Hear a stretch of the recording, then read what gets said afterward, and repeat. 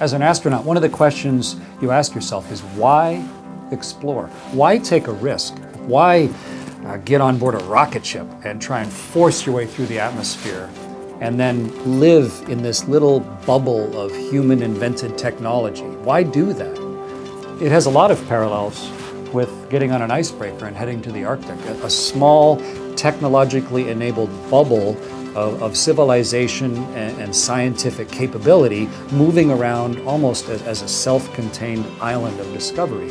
And to me, they're very similar.